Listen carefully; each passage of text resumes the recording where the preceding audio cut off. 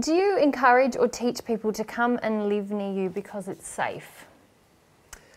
I have never encouraged people to come and live with me for any reason, safety or not. Near you, this question. Or near me, yeah, for any reason. Any person who's come to live near me, most of them have never discussed with me their desire to do so. They've often made the choice without any discussion with us. And I think with yourself, you would have preferred that they hadn't have, in many cases, come to live near us. Oh, that's not... Not always the case, but... No, and that's not anything personal about those people. No. I just had some fears about us not having our private space together. Exactly. Yeah. So, you know, the reality is we've never encouraged people to come and live near us for any reason, and particularly not for the reason of trying to maintain safety. We've taught people over and over again that safety is not about location. Safety is about what's going on inside of yourself and what you attract.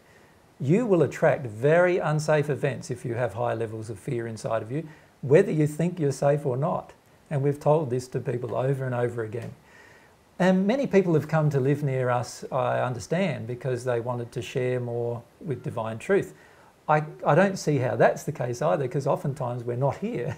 The only real way of sharing divine truth with us on more occasions is to be present with more of our seminars, no matter where we are, and that would probably mean travelling around in a similar way that we have been travelling around, which I suppose would then make somebody a groupie. And again, we don't really encourage that either. We encourage people to feel about their own desires and passions in their life, and then to follow those desires and passions with passion.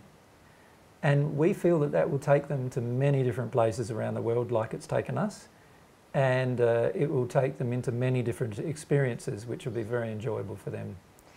So from what you're saying, you don't feel that people need to live near us in order to experience more divine truth even? No, not at all. In fact, what we often find is that people that live near us get more attack from spirits, because there are many spirits around us at times opposing divine truth, and often when people come to live near us, they feel more feelings of attack from spirits when they come to live near us, and that's often the case with seminars too. People have often commented when they come to a seminar that sometimes they feel attacked at the seminar by spirits, and that's because there are a lot of spirits wanting divine truth to not succeed on the planet. And as a result, they'll do anything to try to impede the success of divine truth on the planet. So, yeah, my feelings are, come and live near us if you want to, but make sure it's because it's a personal passion that you're fulfilling of doing something enjoyable in your own life that you wanted to do before you met us. Or after you've heard divine truth, if you find that you want to share in the delivery of divine truth to the world, yes, well, we'd be happy to have as many people as help us in that process. We find that there's some who are very sincere in helping us with that process, and we love engaging those kind of people.